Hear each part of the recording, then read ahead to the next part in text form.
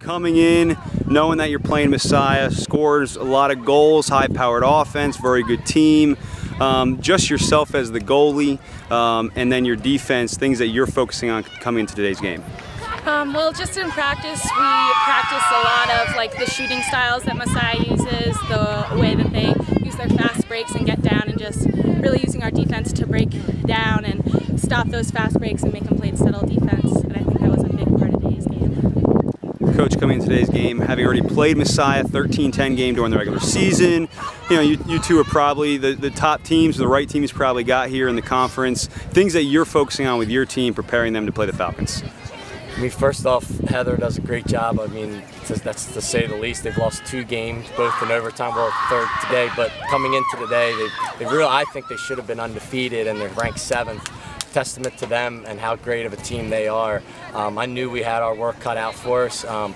We were on this field last year, and they kicked our butts, so we were.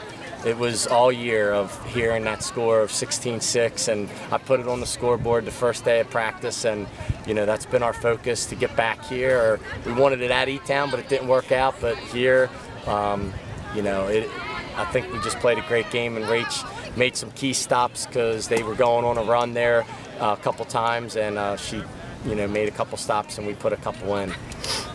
Rach, just your thoughts on your team's offense. So you're back on the defensive side most of the time, but when you see your team come out and all of a sudden it's 5-0 pretty quickly, you know, and it kind of got worse for Messiah from there. Your thoughts from the defensive side, seeing your team scoring so many goals? I'm just so proud of them. That's something we've been working on all year, just to get the whole offense to mesh and just play well together, and you know, fake and finish and do everything that they need to do on O. And today we all played really well as a team, and we couldn't have done it without them. So they played great. I'm so proud. Coach, just your final thoughts. 2-part question. Just talk to me about Flown Lacquer a little bit.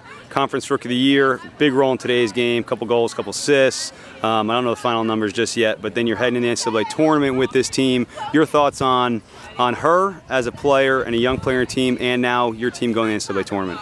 When I recruited her to play in this game, and because she always plays big in big games, and that's just the type of player she is. And she's got quick hands and a great first step, and it's hard to guard her behind. And I just thought she did.